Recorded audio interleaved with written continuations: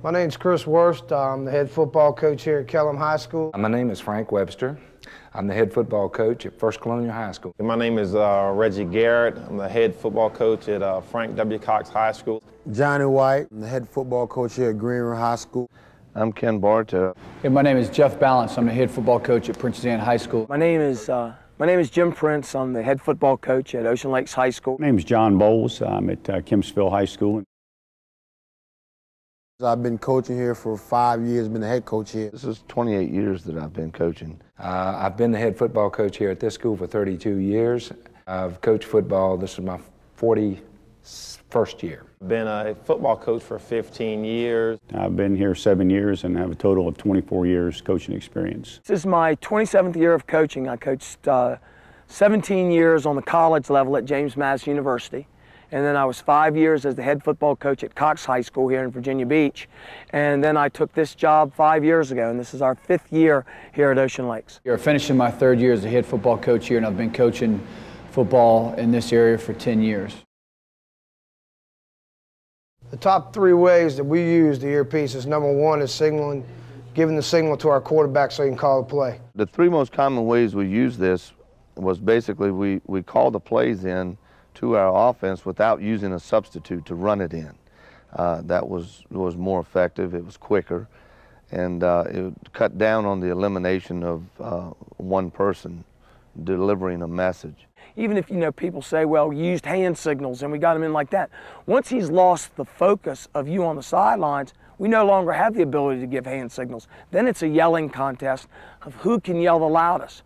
Whereas with the micro ear, I could get situations into him up until the last second, as far as if I wanted to call a timeout, if I didn't want to run that play, if I wanted to just take a delay and not get in to a bad situation. I mean, we don't have to huddle. That's another thing, especially defensively. You don't have to huddle. He can just get the call real quick, get the word out, and so if somebody's running a no-huddle offense against you, it's real simple. And the other thing is, the third thing is you can make adjustments right on the field, rather than me yelling. So I actually have a voice at the end of the game because I'm not hollering all the time.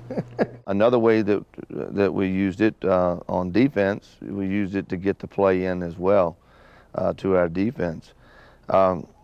Another thing as far as our quarterback is concerned, when the quarterback had it in his ears, we could talk. I could tell him various strategies. I could tell him to look at the clock. I could get the information to him without hollering to the top of your voice. The micro ear has really allowed us to teach our quarterbacks when we're talking to them is to recognize the little things. Yeah, I think you can learn from on-the-job training, so to speak, when you have that earpiece. You can keep them aware of certain things like, hey, watch the screen.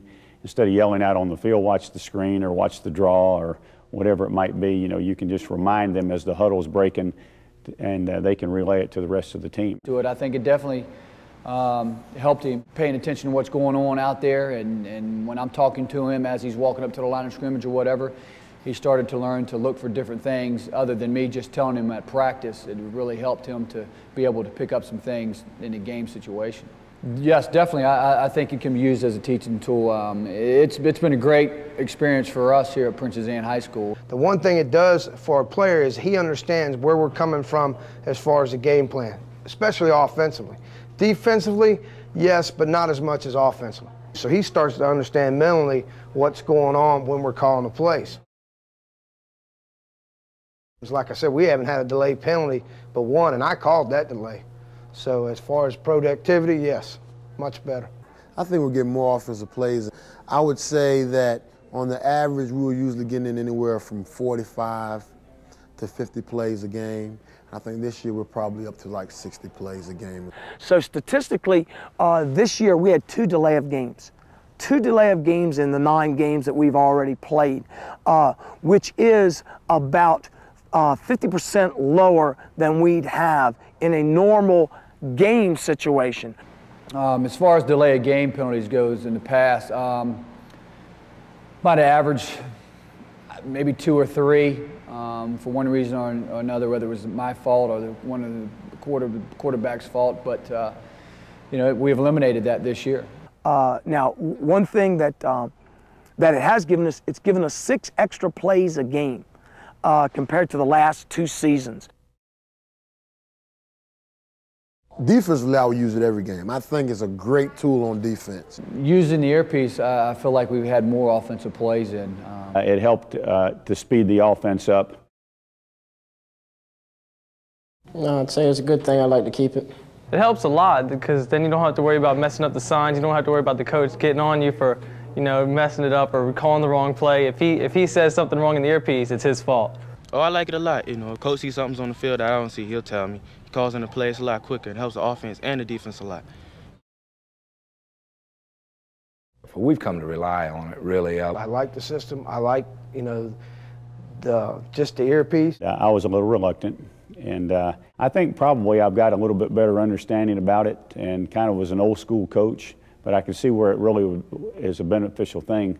It's just a convenience, and it's a good teaching aid. You feel more comfortable with it, with calling plays and that type of thing. I believe it just helped us out tremendously. It's been nothing but a positive experience for the players and done nothing but add to the game. So to have that opportunity to vote for it, it would be a foregone conclusion for me.